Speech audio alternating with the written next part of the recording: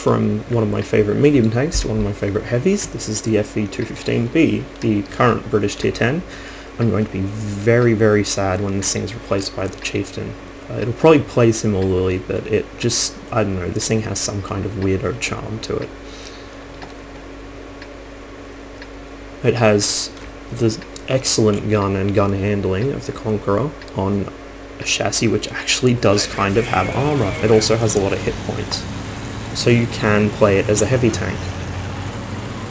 And so in the light of that, I decided to go south.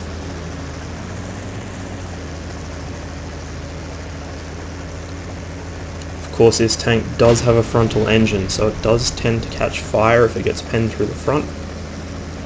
I believe its fuel tanks are also pretty exposed to frontal fire.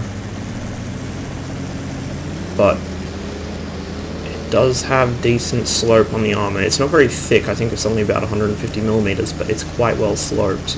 It also is sloped on the sides above the tracks, so you have that little bit going for you as well.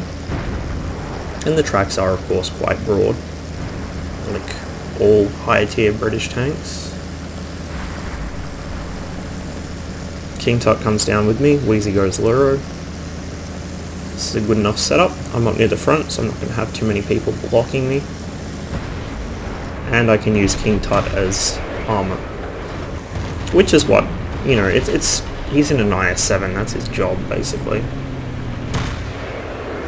In most cases, the IS-7 is better at tanking than the Mouse or E100. You can see just how accurate and powerful this gun is. Even as these guys are trying to get away from our shots, this thing just puts out shells quickly and it puts them where they're aimed, especially at this close range. Tortoise doesn't appear to know he's exposed all his weak spots. Well, he obviously does now.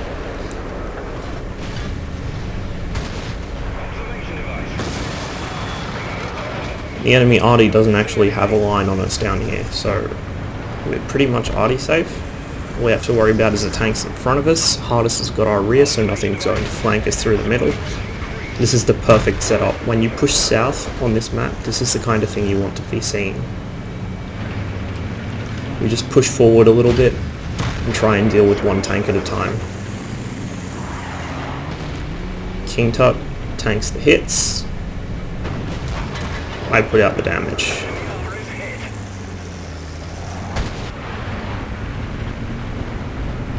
I was rolling out my frontal a little carelessly here. I mean, I was still angled, but obviously I have to present a lot of front to get shots around the corner. That IS-8 is shooting heat. Why, I'm not sure. His gun would be able to pen this thing anywhere with AP if he aimed, but bad's gonna bad, I guess. The thing that annoys me most about Puppy Gold use is not that they're using gold to kill me faster, but rather they're using gold when they don't need to, and it's a waste of credits. I know it's their credits they're wasting, it just irritates me. Anyway, now we've got a couple tanks bottled up on this corner here. Pat and the T-34, and a bunch of tanks that don't want to crest, because they know what's going to happen to them if they do. Give a little too much side and not enough scrape there.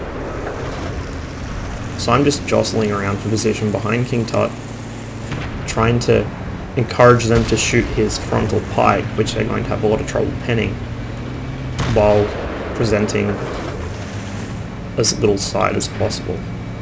The T-34 apparently thinks that either King Tut or myself is a hacker. I've come across this guy before, he's really bad. I'm actually surprised he's pale green on my XVM now. Last time we saw him he was deep red and he was calling everyone hackers.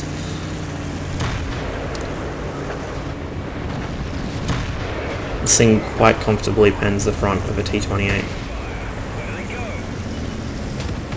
Then it looks like all we've got left to deal with is the T-95. I'm not sure if he's AFK or if he's just